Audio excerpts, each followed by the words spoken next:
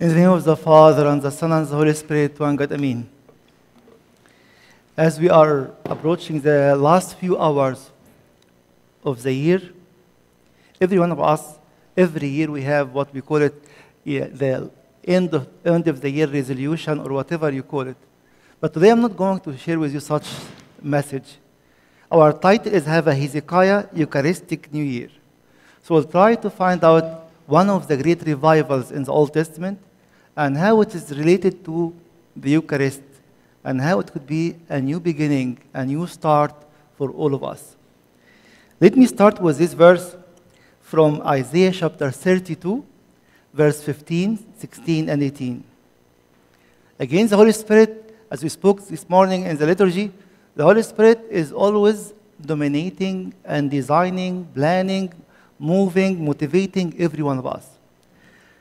Here is the prophecy. Until the Spirit is poured upon us from on high. Yes, Isaiah was saying this 740 years before Christ because he was groaning and aiming to receive such a gift. But we have it. So how come we can read the prophecy, but to see it fulfilled in my life and in your life?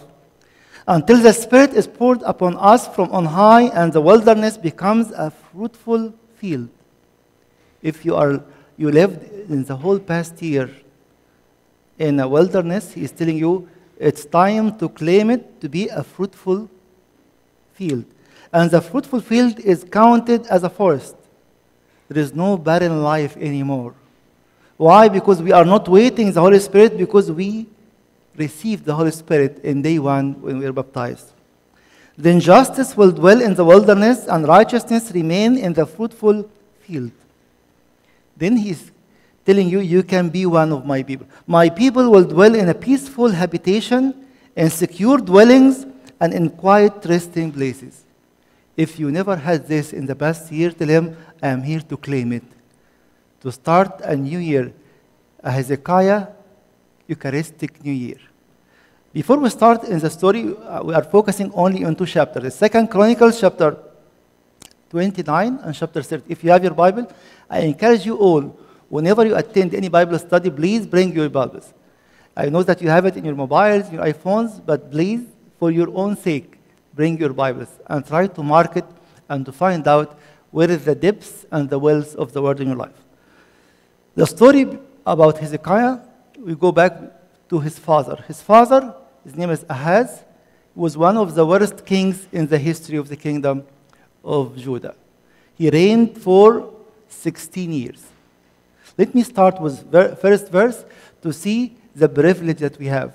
The opportunity to start a Hezekiah New Year. Here is chapter 29, verse 1 and 2. Hezekiah became king when he was 25 years old, and he reigned 29 years in Jerusalem. His mother's name was Abijah, the daughter of Zechariah, and he did what was right in the sight of the Lord. Why I am putting this title? You have no excuse. As I told you, his father lived 16 years as a king, never worshipped the Lord a single day, and he was very, very far from God.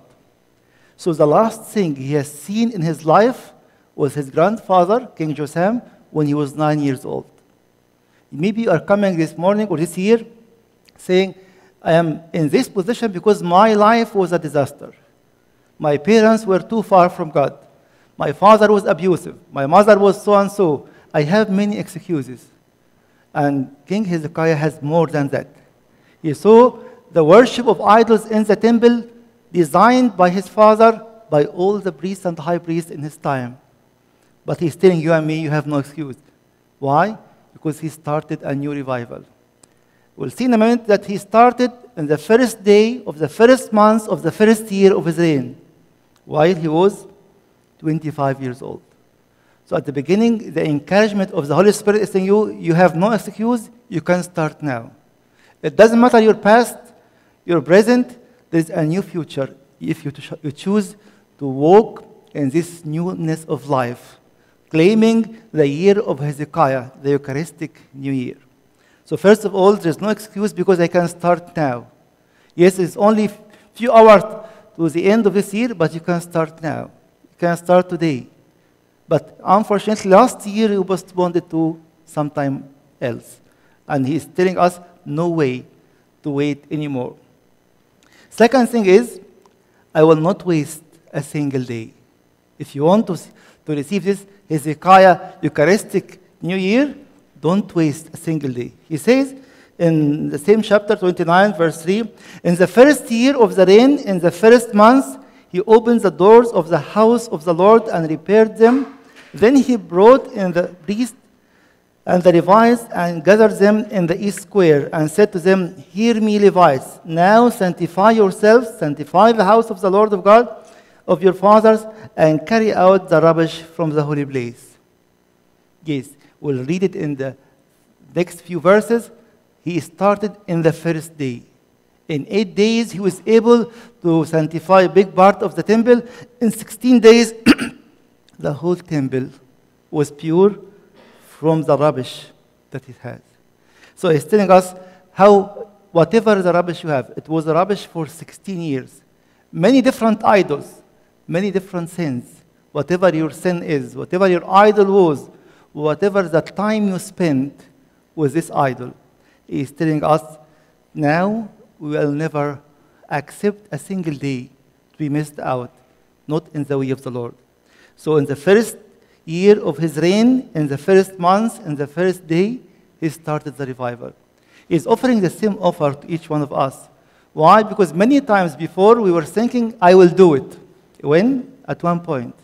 I will do it when these things happen in my life. I will do it if. He never said so. He has enough excuses to see that the priesthood was totally corrupted. The kinghood was totally corrupted.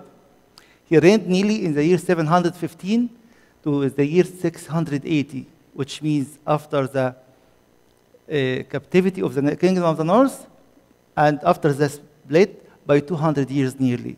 So he's telling us, whatever the circumstances around you, in your church, in your community, you can have many excuses to start later, but he's telling us, I will never waste a single day. And be sure that what he has done was a revival for the whole kingdom of Judah. Your revival will be not only affected you, we'll see it in a minute. Your revival, your repentance, your Eucharistic New Year will be different and it will change the world around you. So first of all, he's telling us we have no excuse. Secondly, don't waste a single day. Verse 3, number 3, from verse 6 to 9, for our forefathers have trespassed and done evil in the eyes of the Lord our God. They have forsaken him.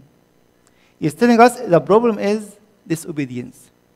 From day one, since the fall of Adam and Eve till the end, our issue is disobedience. I choose to follow my own understanding. I choose to make my own different gospel, which is another totally different, not another gospel, as St. Paul tells us in Galatians chapter 1. They have turned their faces away from the dwelling place of the Lord and turned their backs on him. Therefore, the wrath of the Lord fell upon Judah and Jerusalem, and he has given them up to trouble, to desolation, and to jeering, as you see with your own eyes. If you are coming and you see this in your life, know that you can start. It's always a message of hope. He has seen all these things in his life day by day. He saw the evilness of his dad, and he saw the evilness of the priesthood, and he saw the worship of all other gods. But he said, from now on, I'm going to forsake him again. So Hezekiah, New Year, it says, no more sin in my life. No more disobedience in my life. Yes, but it seems it's hard. Why? Because I'm captivated in this sin or this bad habit or this bad circumstances for years. Yes, but he's saying in the first day of the first month of the first year, he had a decision. In a minute, he will tell us, I have decided to take a covenant. We can't take a covenant in the New Testament. We renew a covenant we have taken in day one when we were baptized. We told the devil, we renounce you, we renounce you, we renounce you. And when we renew the covenant, we say it again, we renounce you, we renounce you. And we accept Christ with his saving commandments. Fourthly, he was saying, now it's time to make a covenant. Now it is in my heart to make a covenant with the Lord God of Israel, that his fierce wrath may turn away from us. My sons, not be negligent now, for the Lord has chosen you to stand before him to serve him. He was talking to the Levites and the priests at that time. And he's telling them, it's time to make a new covenant. Fortunately, not unfortunately, in the New Testament we have one covenant. It has been done through the blood of our Lord Jesus Christ. And we have been sealed with this covenant in day one when we were baptized and we received the gift of the Holy Spirit. But what happened? We forgot about the covenant. So for a new beginning in the new year, we need to renew the covenant, not to make a new covenant. Remember, in our Orthodox theology, we cannot make anything. He has done everything for us, and it's time to claim what we have. As we sang a few minutes ago, that every battle he won became what? It's my victory. I can't make a victory for myself. I can claim a victory he has done. I can claim a covenant he has done through the blood of the Lamb.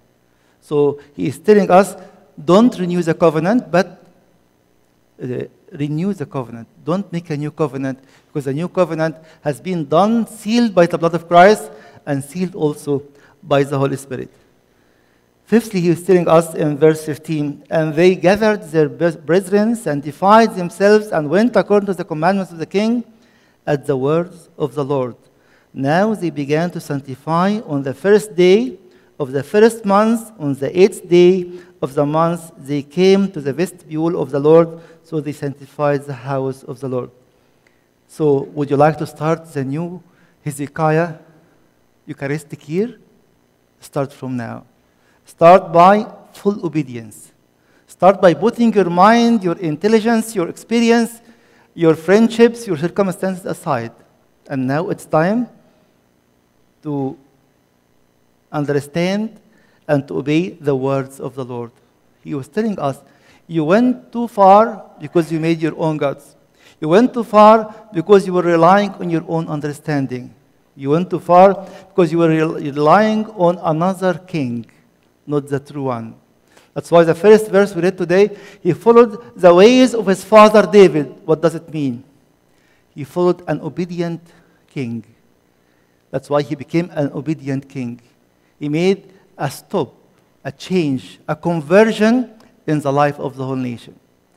Exactly what St. Paul says in Romans chapter 3 and verse 21. He was explaining how all the Israelites missed out the way of God. They have the commandments and they broke it. And even those who were called righteous or good people, they were not able to fulfill the law. Then he spoke about the other nations. They made their own laws and they broke their own laws. So what we can do? 3:21 Romans. But now. He is telling us you can draw this line and to say, but now, but from now, the righteousness of God has been revealed without the law, testified by the law and the prophets. He's telling you can start your new year. If the Jubilee year in the Old Testament was a year where blessing and restoration is there, when the Lord was introduced to the synagogue in Luke chapter 4, they pushed to him the book of Isaiah.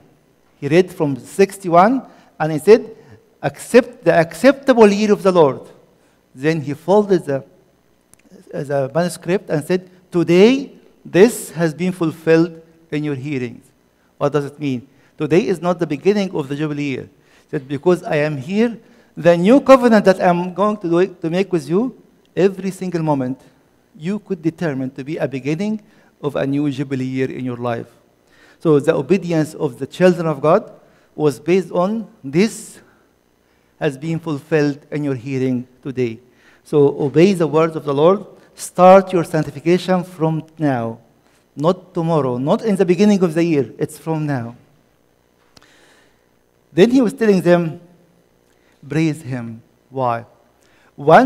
Sometimes we feel that we have to praise the Lord for us, to share a song or two at the beginning or then, just to formulate the meeting. No. Because we repented. Always, as we said before, maybe, that every revival in the Old Testament, in the New Testament, at all times, it starts with a call of repentance, word of God, life of repentance, ends up with Passover or Eucharist in the New Testament. This is my small cycle during the week. I receive a call of repentance. The whole week is a time of obeying the word, reading the word, studying the word, and I repent and confess. I have the Eucharist on Sunday or whatever day you choose. So he was telling them, now sanctification has been done. In 16 days, in the first month of the first year of his reign, the whole sanctification has been done. The word 16 here will have an effect in a few minutes. So he's telling them, so all the assembly worshipped, the singers sang, and the trumpets sounded. All this continued until the burnt offering was finished. And when they had finished offering, the king and all who were present with him bowed and worshipped, everyone. If you see the life of Ahaz and many other kings, they were worshiping the king. But the true king brought all the congregation to worship the one true God. Moreover, King Hezekiah and the leaders commanded the Levites to sing praise to the Lord with the words of David and Asaph the seer. So they sang praises with gladness, and they bowed their heads and worshiped. In the end of the meeting, we are going to worship. But is it out of receiving a call of repentance, out of choosing to be obedient, or just we have to conclude the service with a song, whatever the song is? Tomorrow we have a night of praise, we'll praise praises of Kiyah, and then English and Arabic songs, and then we'll have a talk, not to fill a time, not to make a program, but because we are joyful that we lived a life of repentance, joyful that we are reading the word and obedient to the word. Then he was telling us it's heart-raising before fundraising. Always every church, every ministry, everywhere, struggling to raise money. He was telling them here it's totally the opposite. Don't struggle to raise money. Then Hezekiah answered and said, now that you have consecrated yourself to the Lord, this is the beginning. You have consecrated yourself to the Lord. Then all your money belongs to the Lord. Come near and bring sacrifices and thanks offerings into the house of the Lord. So the assembly brought in sacrifices and thank offerings, and as many as were of a willing heart brought burning offerings. He is telling us, if you are able to raise up your heart to the Lord, fundraising will not be an issue. It's not something that you have to announce it many times. Why? Because I believed my life and my money and my belonging, all of them consecrated to the Lord. So he's telling us it's time to know if my heart is consecrated, the normal consequence is to give. It's not just seeking the commandments. Yes, obedience to the commandments I have to give. But now it's a natural consequence of being consecrated to the Lord. So you will see the same thing in chapter 30. They did it once more. After they celebrated the Passover, he said everyone was offering as many as they can, not tithing anymore. Why? Because they felt what we received is, we cannot compare it with anything else in our life. Then, what is the issue of Passover? Why every single revival in the Old Testament, as we said, every single revival in the New Testament is related to the Passover, which is the Eucharist in the New Testament. Few things we have to note about the Eucharist before thinking of this Passover. The Passover in the Old Testament, if you remember, we read most of the readings of the book of Exodus on the Good Friday. Why? To see something very important. That the Passover at that time was not related to sin. Was related to life. What does it mean? The Lord didn't tell Moses, go and tell people repent. Did you hear it at all at the time of Moses? The people at that time was very naive. They didn't worship the Lord for 430 years. It was about life. Every single family who killed the Passover lamb on that night, their firstborn was saved. It's about death and life. It's about celebrating the freedom. All of them were able to get out of the land of slavery. So in the New Testament and in the Old Testament, when any king is celebrating the Passover, he is telling us, now we have repented. We have read the scriptures. We are in obedience to the word of God. It's time to enjoy our freedom. It's time to enjoy and to see the beauty of the new life that Christ is offering to us. So he was calling for a Passover, but this Passover was very special again. Why? It says in the same chapter, chapter 30, since the time of Solomon, they never celebrated such a Passover, over 200 years. This is one thing. The other thing is, again, Solomon died in the year 930. Now we are in the year 715, yani nearly 215 years. He is calling the two nations. After the split of 200 years, he is calling the north and the south to celebrate the same Passover. There is no way to make unity away from the real Passover, the Eucharist. And it's a blasphemy when we have the Passover and we are hate each other, we are speaking badly about each other, we are dividing ourselves, divided families, divided community. It's a blasphemy, believe it or not. That's why he's saying in chapter 30, verse 1 to 3, and Hezekiah sent to all Israel and Judah and also wrote letters to Ephraim and Manasseh in the other north. Israel is the kingdom of the north, Judah is the kingdom of the south, that they should come to the house of the Lord at Jerusalem to keep the Passover to the Lord God of Israel, for the king and his leaders and all the assembly in Jerusalem had agreed to keep the Passover in the second month. What does it mean in second month? He reigned in the first month. The Lord commanded them in the book of Exodus to celebrate the Passover the 15th day of the first month. A few minutes ago, I told you they finished sanctification on the 16th day. So they couldn't celebrate the Passover in the first month. That's why God gives them the allowance to celebrate it in the second month if they cannot do it in the first month. So he was telling here, for they could not keep it at the regular time, which is the 15th day of the first month, because a sufficient number of priests had not consecrated themselves, nor had the people gathered together at Jerusalem. So, because of the sanctification process, it was delayed, but again, it's according to the word of God. We can make it on the second month. But here he was saying, nor had the people gathered together at Jerusalem. What does it mean?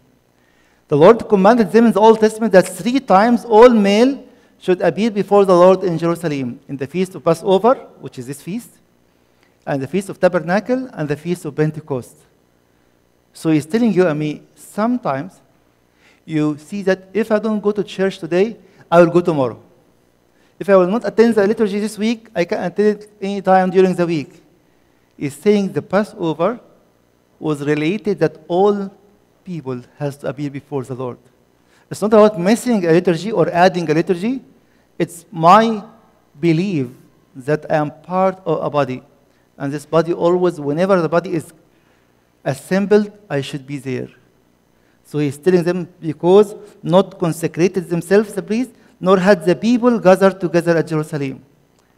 Every single time the church is calling for a liturgy, for a Passover, a fulfilled Passover, everyone is required to come by his own, to see that I am a participant member of this Eucharist. So the call was different in this time. The Passover was different. That's why the whole year, or the whole life of King Hezekiah was Eucharistic New Year. Why? Because we started with the Passover.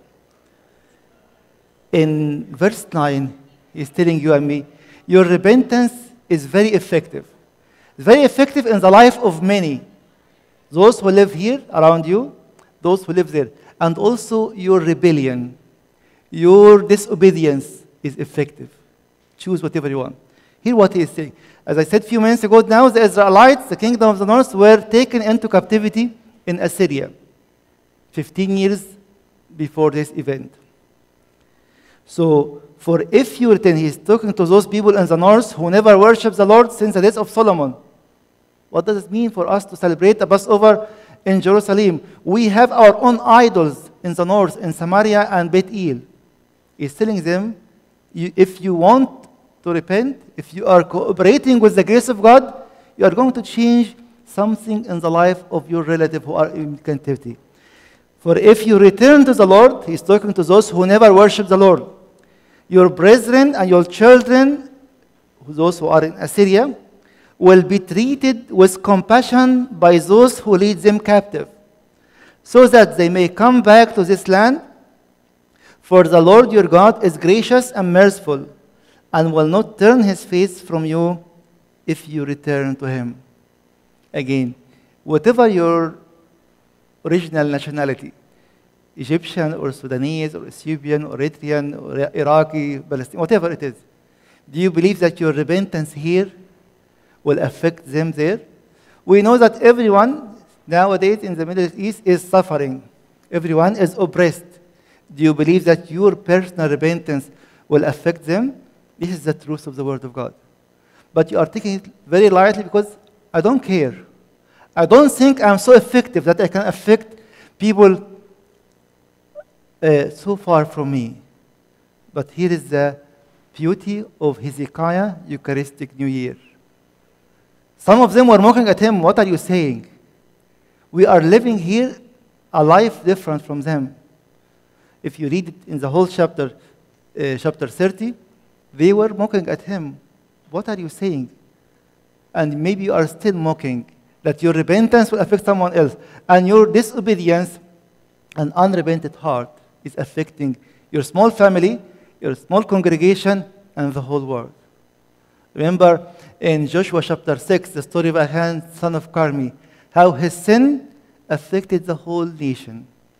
Despite he had a very powerful victory over Jericho, miraculously by the hand of God, they were defeated by a very small village called Ai. Why? Because a sin of one man. He's not telling you you are bad because you are sinning, but he's telling you you are so precious that your repentance will affect the whole world. And your sin, unfortunately, also affecting everyone around you.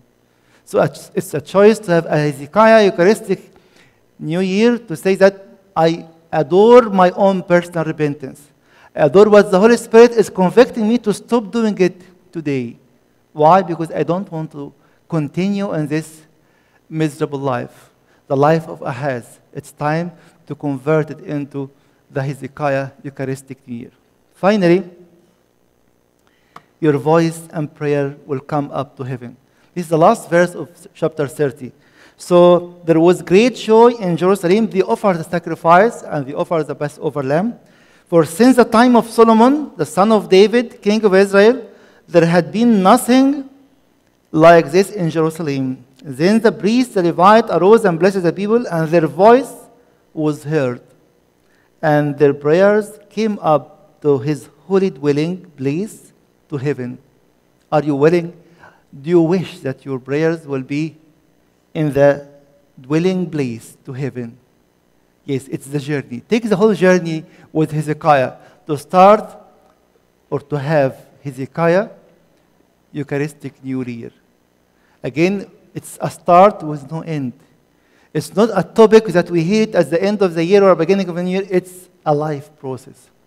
All my life, as you said, the church has many cycles. Daily cycle, weekly cycle, monthly cycle, and yearly cycle. Make your cycle always call of repentance, word of God and obedience, real repentance, Passover or Eucharist. If your life is shaped around the cycle of the church, your enjoyment will be totally different.